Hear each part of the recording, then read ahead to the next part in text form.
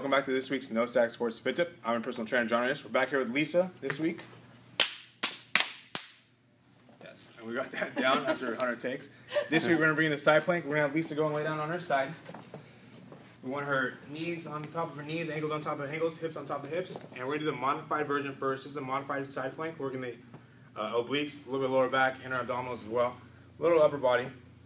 And when you get to this progression after a certain amount of time, for about 15 to 30 seconds, we're going to go and progress out to a normal side plank.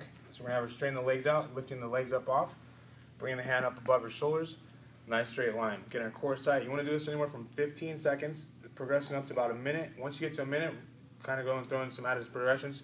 You can lift the leg up, do different variations. Come down. And that's this week's No Sack Sports Fit Tip. You can join me every Wednesday night at 6 p.m. No Sack Sports, or our weekly meal recipe and protein shake. Good job. Thanks.